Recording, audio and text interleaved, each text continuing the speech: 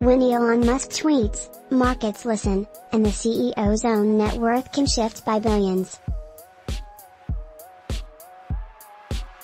On Monday, after Musk tweeted that Tesla's Model 3 Plaid vehicle would be available in China as soon as March, Tesla's stock jumped almost 2%, capping off 5 straight days of gains for the company and adding $4.6 billion to the eccentric billionaire's net worth. Musk's fortune now stands at $300.8 billion, marking the second time he's passed the previously untouched $300 billion net worth threshold. He first broke the barrier 3 weeks ago when rental car giant Hertz announced a massive Tesla order that sent Tesla's market capitalization soaring past $1 trillion. But Musk's own tweets and actions derailed his financial ascent.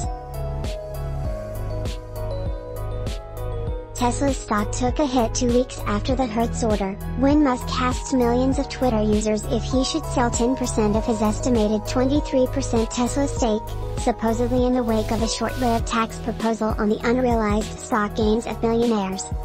Musk began unloading shares days later, shaving $61 billion from Tesla's market value. So far, the chief executive has sold nearly $9 billion worth of Tesla stock, with about $3 billion of the sum going to cover a tax bill on stock options he's been simultaneously exercising. Though his cash pile grew as a result of the sales, Musk's overall net worth tumbled more than $50 billion before vaulting back above $300 billion on Monday. Musk has also taken to Twitter in recent weeks to troll progressive politicians, like billionaire critic Senator Ron Wyden, Dr., who responded to the poll. Whether or not the world's wealthiest man pays any taxes at all shouldn't depend on the results of a Twitter poll.